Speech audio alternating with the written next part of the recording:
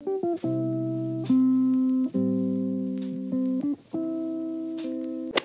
again, I forgot to film an intro to a video, which always happens, so you might want to get used to that.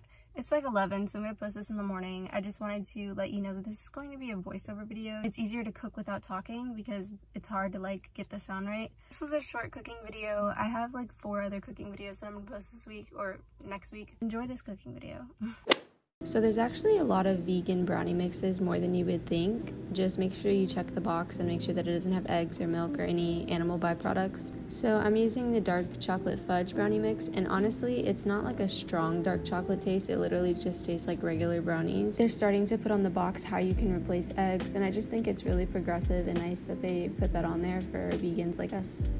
So now I'm using flax seeds as an egg replacement, and honestly at first when working with flax seeds I thought it was going to make a big difference texture and taste wise, but it literally doesn't taste like anything, and it makes everything taste like if you used regular eggs.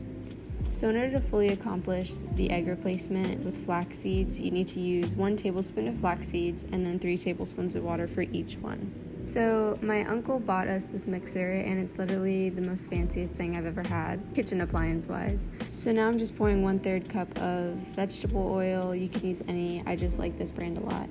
And for the water, anytime I'm baking, I always use milk instead of water just because I feel like it tastes better. So I'm just pouring 1/3 cup of oat milk, and this is our favorite oat milk.